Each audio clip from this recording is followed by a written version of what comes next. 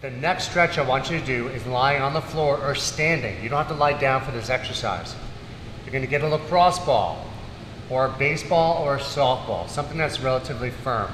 You want to place the lacrosse ball on the upper trapezius, which is up into this region.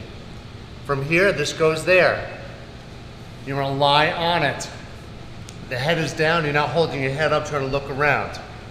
Head stays flat, and from this position, you're going to breathe. Inhale, exhale, inhale, exhale, and you're going to repeat that 2 more times.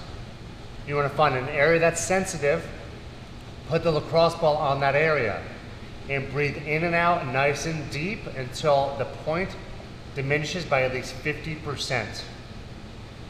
If there's any additional pain with this should be uncomfortable, but it shouldn't cause residual pain. If there is, make sure you speak to your physical therapist.